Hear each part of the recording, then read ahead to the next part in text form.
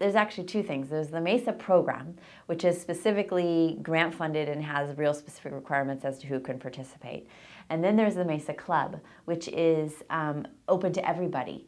And they do social activities, but they also do fundraising for scholarships to give back to their students. So anybody can join MESA Club. That's just an extracurricular activity that's available on Hancock campus.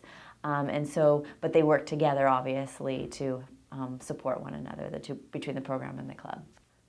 Essentially, we invite all of our students to come in the center and look around and check out what we have to offer and talk to Doreen or I about what their needs are, if they're interested, apply for the program.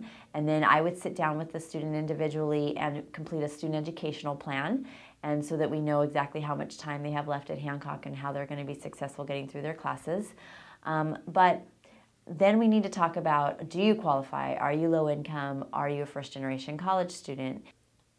If for some reason you're not low income or you're not first-generation college student, we are open to all STEM majors, science, technology, engineering, math majors, as far as our academic support. So using the study center, coming in and resourcing study groups, and using a counselor, a specialized counselor, to make sure you're on track, those kinds of things.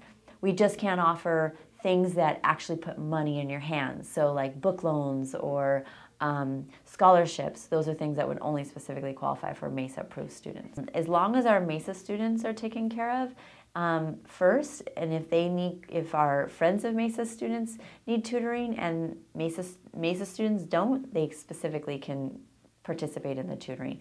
And at this point, we really haven't had a problem because we offer so many hours of it, and we have so many of our tutors can cover all of the same subjects that we just don't have a problem to turning people away at this point.